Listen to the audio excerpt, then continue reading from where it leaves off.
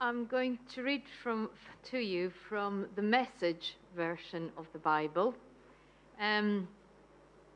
So those of you who are following in your Romans booklets, you might find it slightly different, but it's just a different way of saying the same thing. So I'm going to just read a little bit from the beginning of Romans 9 to start with. I'm going to read verses 1 to 5, just to put what Christopher is going to talk about in context, so we know a little bit about where it's coming from. So, verses 1 to 5.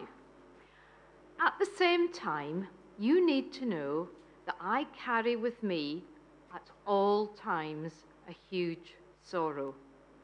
This is Paul speaking. It's an enormous pain deep within me, and I'm never free of it. I'm not exaggerating. Christ and the Holy Spirit are my witnesses. It's the Israelites. If there were any way I could be cursed by the Messiah so that they could be blessed by him, I'd do it in a minute. They're my family. I grew up with them. They had everything going for them. Family, glory, covenants, relationships, worship, promises, to say nothing of being the race that produced the Messiah, the Christ, who is God over everything, always, yes. So we're now going to move on to verses 30 to 33 at the end of Romans chapter 9.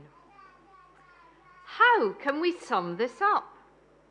All those people who didn't seem interested in what God was doing actually embraced what God was doing as he straightened out their lives.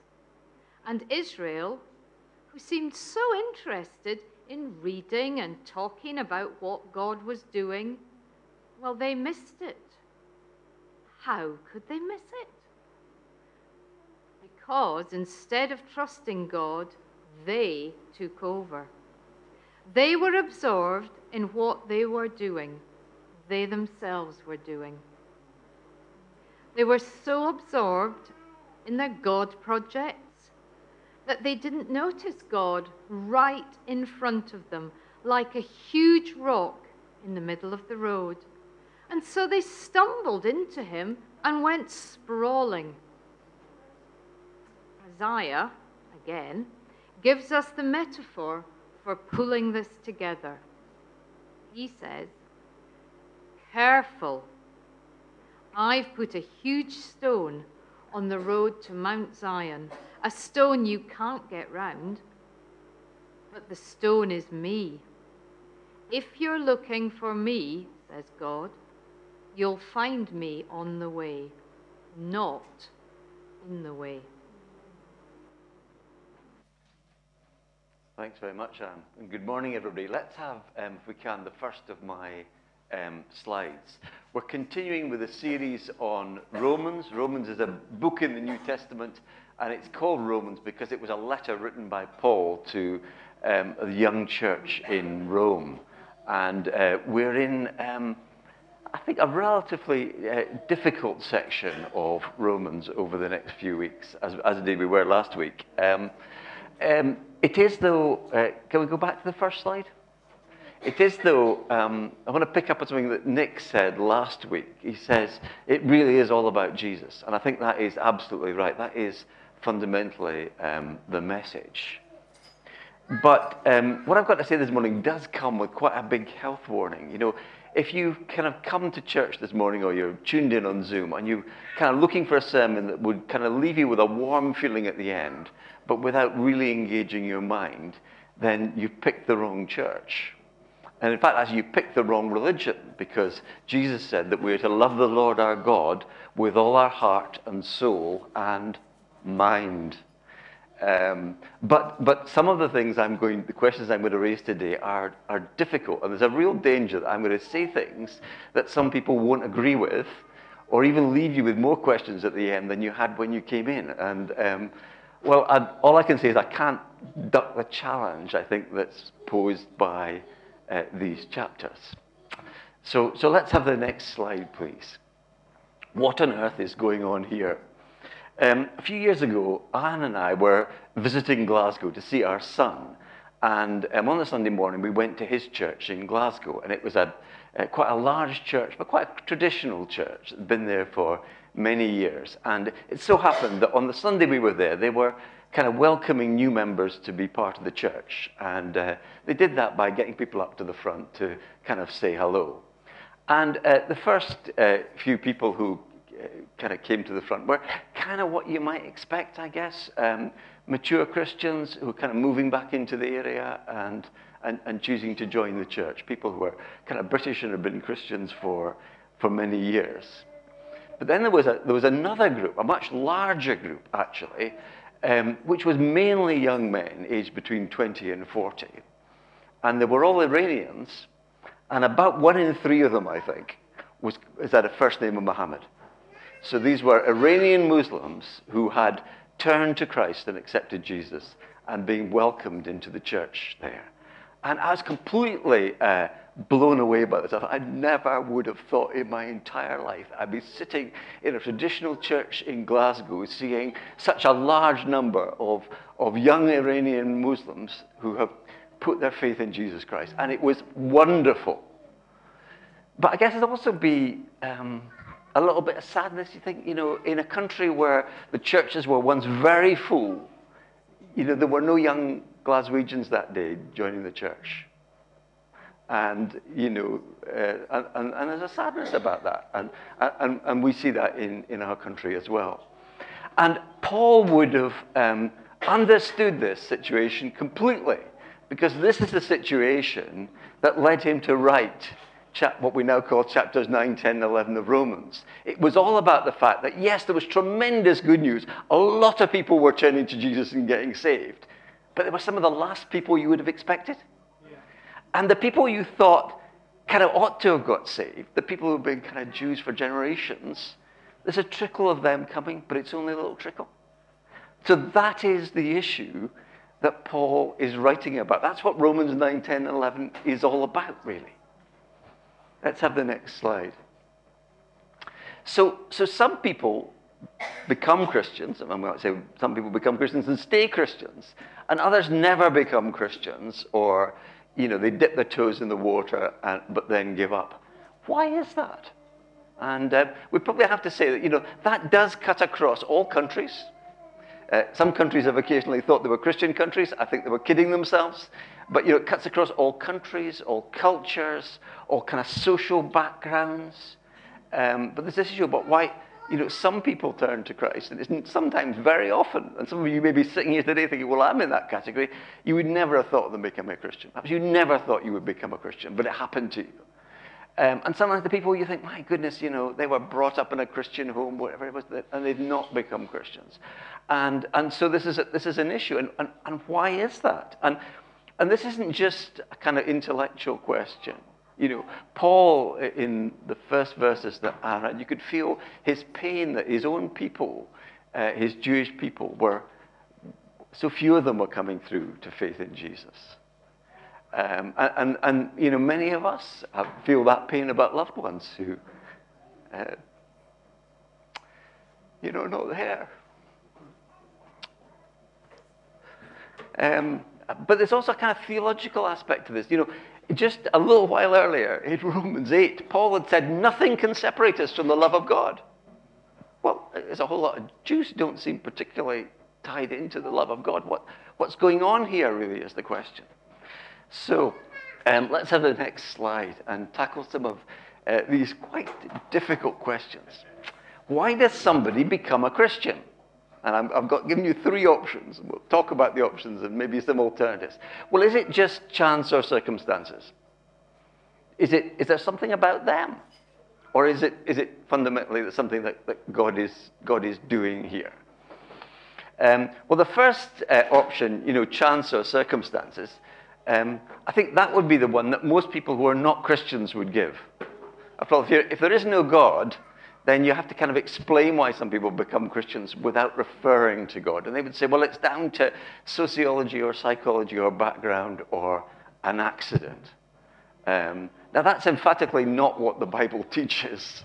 And actually, it makes no sense if there is a God. It's only an explanation that is really kind of useful or helpful if there is no God. So let's park that one.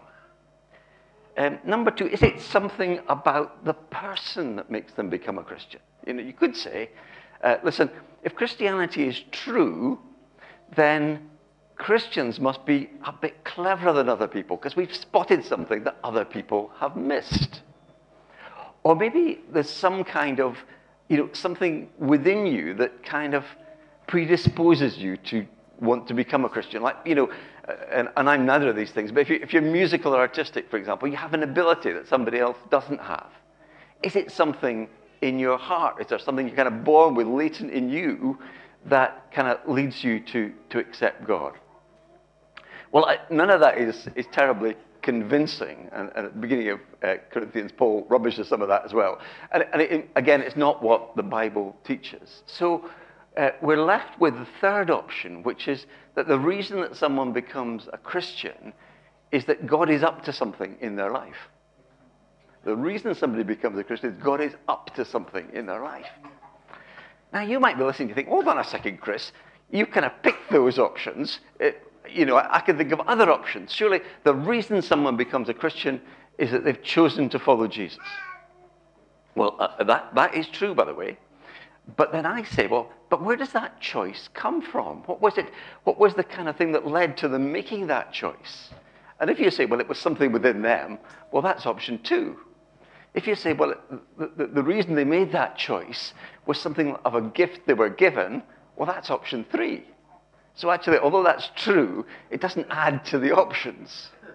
And similarly, you might say, well, it's faith. Somebody becomes a Christian when they put their trust in God. That is true. But again, I'm going to say, so where does their faith come from? If it comes from inside, then we're still in option two. If that faith is, in a sense, a gift given them by God, then we're kind of in option three, that God calls them. So let's have the next slide. I'm kind of feeling the pressure these days. I can't do a talk without referencing C.S. Lewis. So C.S. Lewis said, no one can come to God unless God sends for them. And that is this thought that God is up to something in our lives that leads us to God. Actually, C.S. Lewis developed some of the things we've been thinking about in one of his children's books. So it's one of the Narnia Chronicles, and it's a book called The Silver Chair. And it's a kind of fantasy, for those of you not familiar with the Narnia stories. And at the beginning of the story, two children are being pursued by school bullies. And one of them says, what we need to do is we need to call out for help. And we're going to call out to Aslan, who's a lion, but also a kind of Christ-like figure. We're going to call out to Aslan for help. And so they decide that they're going to do that. And 3 times they call out to Aslan for help. Well, they find themselves in a new world, in the world of Narnia. So they are rescued. And one of the children later finds herself in conversation with Aslan, the lion. And they're having a short conversation. And the lion says something about, I called you here. And the child, a little girl, says, I think there's been a mistake, she says. No one called us. We were the ones who did the calling. And of course, from her point of view, that's exactly right. We were the ones who did the calling. And the lion just says simply, you would not have been calling to me unless I had been calling to you. Now, believe me, there's some very dull books written for adults that take a lot more words to say what Lewis said much less clearly. You would not have been calling to me unless I had been calling to you. So it's true that no one can come to God unless God sends for them, unless he's up to something in their life. Next slide. But let's look at the other side of this. Why does somebody never become a Christian? Or maybe they've kind of dipped the toe in the water of Christianity, but it's not continued. Why does somebody not become a Christian? And again, I put the choice up, well, either, in a sense, well, no one's responsible, it's just chance or circumstances. Or, the person's responsible, the individual is responsible. Or God is responsible. Let's look at the first one first. I think the first thing to say that the first one, I think it's quite insulting to human beings. To say that it was all chance or happenstance. And I think, no kind of self-respecting atheist or Muslim would be happy with number one as being the answer. And again, I think it really doesn't make sense, and it's not what the Bible teaches. You might think, well, Chris, I heard what you said before. Clearly, the answer is going to be number three. It's God's responsible when somebody doesn't become a Christian. But let me say clearly that number three is not the right answer. And, consistently in the Bible, and very clearly in the verses we're looking at today, the Bible teaches that people are responsible when they say no to God. That they are responsible for that decision. It is their decision. And actually, I think most kind of self-respecting atheists or Muslims or Hindus or whatever would want to say, yeah, well, that's right. I kind of am responsible. I've got a good friend who's an atheist, and he's probably too polite to say this, but I know it's what he thinks. He thinks very clearly, the reason I'm not a Christian is because it's a load of nonsense. So, he's made that decision. He's made that choice. Now, you might say, well, hold on a second. I know some people who are, they would say, well, I'm not an atheist. It's just that I'm not a Christian either. I'm just kind of keeping my options open. But the thing about that is, deciding not to decide is still a decision. Deciding not to decide is still a decision. And that's still really in number two, that they are responsible for that decision. So let's have the next slide and start to maybe pull some of this together.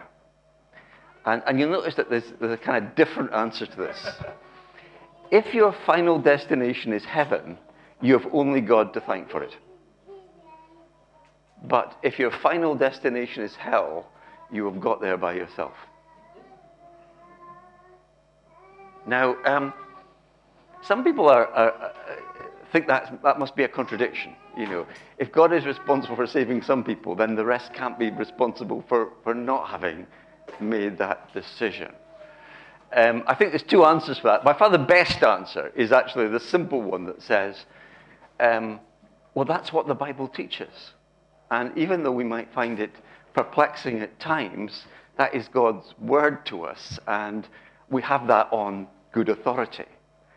But I would say, I think, and this is my kind of second reason, and this is not anything like as important as the first reason, but I'm not sure about the logic of that. Imagine that, one day you're driving your car and you've been driving too fast and you get done for speeding. And it so happens that a number of people got done for speeding by that same camera that day. And so you get fined and you get points put on your license. And, later on you hear that somebody who got caught has been pardoned. And well, you might be annoyed about that. But does that mean that you weren't yourself guilty of exceeding the speeding limit? I don't think it does mean that. Anyway, if that's not helpful to you, then dismiss it. I'm afraid the difficult questions don't stop there. I've got another one for you. Let's move on. Is there any point in praying for somebody to become a Christian? Hands up if you think the answer to that is yes. I think that's a clear majority. And I think that absolutely is the right answer, by the way. I emphatically say we ought to pray for people to come to faith in Jesus Christ. I think that's right. But there are a couple of ways of thinking about these issues that may undermine our confidence to pray, and I want to kind of get into those a little bit now. So let's have the next slide. And this is a way of thinking that says, God is for you and the devil's against you, but the final decision is yours. And, you know, just thinking about this a bit, I think you can see how that might undermine confidence in prayer. Because actually, it's not, you know, God could very well say, well, listen, I've done my bit. It's up to them now. You know, I've kind of, you know, it's out of my hands now. So it could kind of sap our confidence in praying if we think like this. I think something that's wrong with this, though, is the whole way in which it's thinking about God, the devil, and human beings. Because that's kind of got God and the devil as equal and opposite. And human beings as kind of almost the judge, you know, weighing the evidence from both and making a call. The Bible never thinks about things like that. You know, God is way above the devil, and he's way above us. So, although there may be kind of some truth in this, it can't be the whole picture. Can't be the whole picture. It's not kind of, it's not helpful in terms of prayer, but more than that, it just, that doesn't kind of feel right as an explanation. It's not the way the Bible thinks about these things. And you know, God is always powerful. There is no situation that God can do nothing about. Next one. And this you might think as being kind of the other side of that. God decided before the world began who will be saved, and his decision is unchangeable. Again, you know, kernel of truth in there maybe. But you can see how that might undermine your confidence to pray.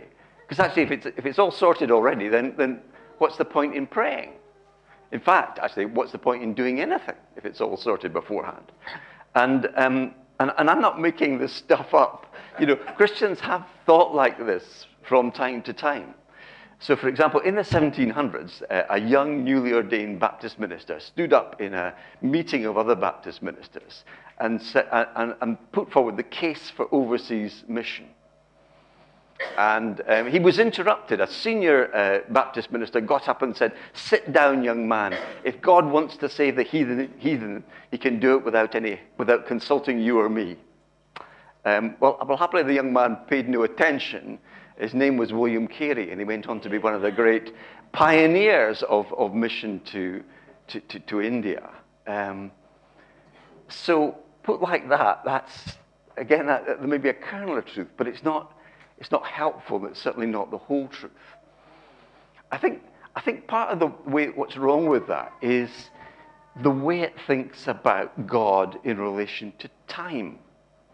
Let me just take a minute or two to explain this. For us, you can think of time as a line. So, you know, I wake up or something first thing in the morning, and then my day moves like this, doesn't it? And we get to midnight, and then it's another day. So time is like a line, and let's see, it's 11:20 now. I'm up maybe kind of halfway through, 11:20. But I occupy this point, and there's nothing I can do. I can't go back and think, well, I wish I'd had a cup of tea this morning for breakfast instead of coffee. I can't go back and change that now. I can't move that way. And although that bit is coming closer to me, it's coming at a rate of 60 minutes an hour. I can't speed that up or slow it down. I can't jump ahead and do something. So I am kind of within time. But most people think that God is not within time. So therefore, all moments are now and the present to God. So actually, you know, a decision that we might be praying about today, we might think, well, I'm praying about this today, might well be, is still now to God before the world began. Now, I know that takes a bit of thinking about, but it's probably quite helpful and true. In fact, I had an experience many years ago in prayer that illustrates some of this to me. It was quite an unusual thing, but at the time I was working in a Christian center in Israel, and one night in the kind of evening kind of servicey devotional thing, I felt that I ought to pray for my friend Daniel, who wasn't a Christian, that he would come to that center. And it was quite a strong urge. And I remember at first I kind of wondered, well, I think, well, you know, I was kind of expecting him to come in a few days' time. And I thought, well, you know, I kind of know. Anyway, I felt this urge to pray. And the strange thing was, as I started to say the prayer, it came out a lot more enthusiastically than I was expecting.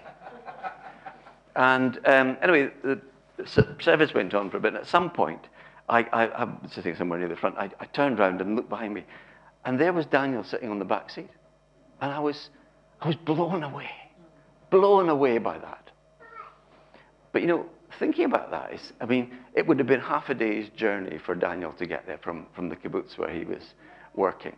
And he must have been kind of walking up the path when I prayed that prayer.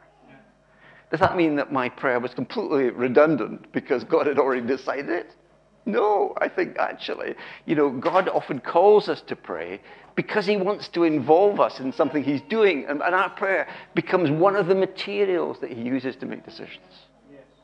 And so we can and should pray with confidence. Next slide. And I am getting kind of more back into the passage. So why didn't more Jews accept Jesus? Well, Paul, I guess, he says three things about this, really. I think the first thing he says is, actually, this whole thing that's happened, Jesus coming, his crucifixion and his resurrection, the great influx of pagans to become Christians, and the small trickle of Jews, God's promise has not failed. This was actually all part of God's plan all along. Secondly, he says, that those pagans who become Christians on the basis of faith are every bit as much part of my people as those who have got a kind of long history of faith. And it'd be true to say, I think of those Iranian Muslims that I saw come to the front, by accepting Jesus, by putting their faith in him, they become every bit as much Christians as somebody who's been a Christian and a member of the church for 60 years and whose parents and grandparents before them were Christians. So the entry point to God's people is always through faith. And thirdly, he says that, the Jews stumbled into Jesus. They got this wrong. And they did that because they were focusing on their performance of the law to save them. And the law was never intended to work that way. And so they stumbled into Jesus and tripped over and went sprawling. And they were responsible for that. It was their responsibility that they made those choices. Next one. And here we're getting back into the verses. Again, I'm sticking with the message because in this occasion I really like it.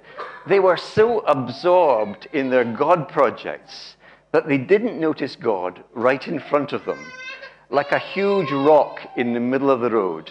And so they stumbled into him and went sprawling. I want you to imagine that, imagine a kind of work situation. So you're in work and you've been asked to give a short talk to people at work on health and safety. And it's quite a big deal for you, and so you've been kind of preparing what you're going to say, and you've got some notes. And the day when you're going to give the talk, you're kind of walking into work, and you kind of got your notes out because you're kind of rehearsing all this, and you're reading your notes. And that's when you walked into the lamppost. And afterwards, you're kind of reflecting. You were sort of doing the right thing. You were concerned about health and safety, and you were sort of reading up about all this. But somehow you missed the main point. And I think that is a big thing that can happen. It can happen to Christians as well as you. We become focused on our performance. It's about me and how I'm doing with God, and very much about me. And I'm missing the big point, which is actually all about Jesus. And that's really what, to a large extent, the Jews were getting wrong. Next one. And there's a clear either-or about this. This is quotations from Isaiah that Paul has brought together. He says, Jesus is either a stone that makes people stumble, a rock that makes them fall, or it's the case that anyone who trusts in him will never be disgraced. And there is that kind of sharp either-or thing in relation to Jesus. And as you can see that played out in the Gospels, that in all that Jesus was doing and saying, his miracles and his teaching, some people are being drawn towards him and are saying, actually, I kind of want this. And some people are increasingly rejecting him. So, by the end of his life, the Jewish establishment, who, by the way, are deeply divided about anything else. Some of them are a kind of religious fundamentalists, hardliners. Some of them are deep liberals who don't even believe in an afterlife. They've got very little faith at all. And some of them are politicians kind of judging the politics of the day. But that Jewish establishment had pretty much decided they would be better off with Jesus completely out of the way. But other people, even though their faith was wobbly and their behaviors were often wobbly too, were kind of looking to Jesus to be the answer for them. And that's still, it's an acute thing. I think, Jesus is the dividing line. All this stuff about you and God, it boils down to where are you with Jesus? That's what it boils down to. Are you for Jesus? Are you being drawn towards him? Are you looking for more of Jesus in your life? Or are you pushing him away? And you might say, well, that sounds a bit too black and white, Chris, because, surely there are many people who are not Christians, who never become Christians, who have nice things to say about Jesus. That is true, by the way. Only I would say, of course, is the Jesus they have nice things to say about is not the Jesus of the Bible, not the whole Jesus of the Bible. It's the bits of Jesus in the Bible they happen to agree with. Fundamentally, the test is going to be the same one that Thomas failed. That Thomas said at the end, he said, after he touched the risen Jesus, he said, "My Lord and my God." Are we prepared to say, "My Lord and my God" to Jesus? Or are we not? It's one or the other. And that is the choice that faces us individually and all of mankind. Next slide. The longing of my heart and my prayer to God is for X to be saved. Well, it's clear that in the passage, the X is the Jewish people. But I want to ask, who is your X? Who is the person, the people? For you can say that the longing of your heart and your prayer to God is for them to be saved. Let's pray. Father, the truth is not always easy. But Lord, we'd rather have the truth and still have questions than live with something that isn't true. And Lord, we are praying that the response of our heart to Jesus Christ would be to embrace him as Lord and Savior. Forgive us for the times, Lord, when we made our lives about us, even if it's about our performance of being a Christian. Lord, strip away the things that stop us making our lives all about Jesus. Lord, bring us back to you and to you alone. Risen, ascended, Lord, bring us to you. And Lord, we do pray from the depth of our spirit for those who are precious to us. Lord, save them. Amen. Amen.